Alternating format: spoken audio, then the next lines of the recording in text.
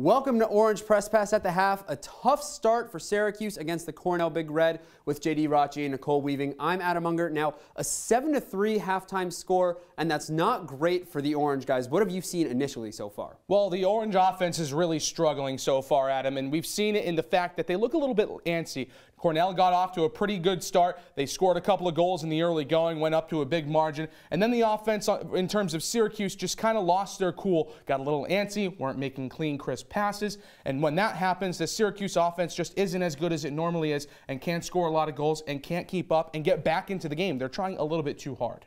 Yeah, they're definitely making mistakes on that front, and then it's also translating to poor shot placement. They've really already missed 3, but really hats off as well to Kalen Bullen, their goalie for the Big Red. He has 8 saves so far in this first half, really been remarkable, and it just feels like this Orange, as you said, they're kind of a little bit tense. They were able to calm it down definitely a little bit in the second quarter, taking less shots, but it's not helping them still. They just need to be able to see the white around the goalie. That second quarter not as lopsided as the first, but let's take a look at our halftime stats.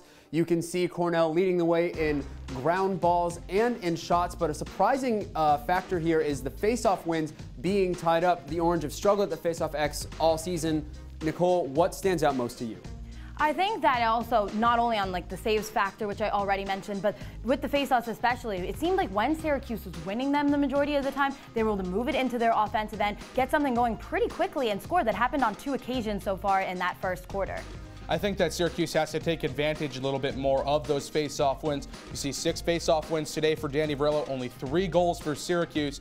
And to win games, you got to score when you get the opportunity. Syracuse hasn't executed as well as it needs to, and that's because, like I said, they're a little antsy trying to force their way back into this game instead of just playing within themselves. Now, we have seen Syracuse force their way back into games before, deficits like this, nothing new for the Orange. JD, what is your key to the second half? My key to the second half, Adam, is limit and stop the snowball effect. What I mean by the snowball effect is the fact that Syracuse lets opponents kind of get on a roll. We've seen it all season long. They go on rolls of 2 or 3 goals at a time. Cornell has already gone on a 2 different 2-goal stretches, and then a 3-goal stretch as well, and that's been able to let them get that 7-3 lead we talked about a little bit earlier. So if Syracuse can calm themselves down offensively, get some better shots, then it could translate to them stopping that snowball effect and really making this a more back-and-forth game, which is something that Syracuse needs to see. And as we mentioned, there definitely are those offensive struggles, but they're defensive ones as well. And for me, it's definitely got to be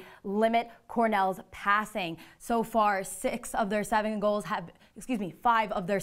have been assisted in this one. And that just shows how they're able to really just move that ball quickly. And it gets the Syracuse defense really a step behind. They had 2 goals right on the doorstep there of Don Madonna. When you let those attackers get so close, they're going to put it right past him. He really was able to step up more in that second quarter, making more saves, as we saw 5 saves so far in this first half. But you can't leave your goalie out to dry like that. You need to be able to limit the passing, limit their offense from getting going. Then you have that snowball effect if they don't. A lot of work for John Desko to do for the Orange on both sides of the field. That's all we've got for you on OPP at the half. 7-3 lead for Cornell thus far. We will be on live at 11 p.m. on the Orange Television Network. Tune in for that. For JD Raucci, Nicole Weaving, I'm Adam Unger. Thanks so much for watching.